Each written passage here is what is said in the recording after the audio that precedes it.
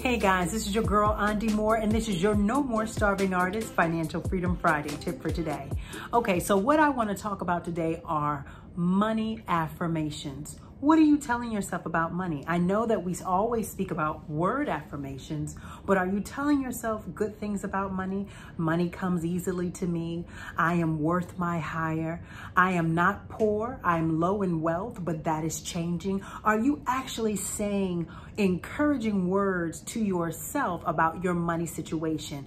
If you are not, you need to change that. Start adding that into your daily routine, because money affirmations help not only you to continue to believe, but it brings it from the universe. I know some people think of God, some people say the universe, whatever your higher power is, money affirmations will help put that out there in the universe to bring the positive energy. If you continually to say negative things about your money situation, of course it's not going to get better. It's not going to improve. It's just like if you say negative things about yourself. Oh, I'm not pretty, or I'm not ugly, or I'm fat, or I'm this, or I'm that.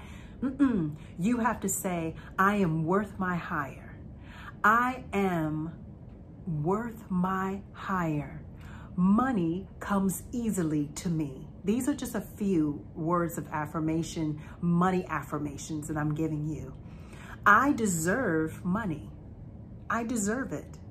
You need to make sure, because sometimes we don't think we deserve it. Sometimes the thoughts that we have in our head about money is so negative that we think, maybe I'm not good enough. I'm not worth it.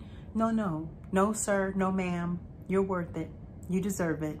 So this is just your girl, Andi Moore, with your money affirmations tip, Financial Freedom Friday. Talk to you later, guys.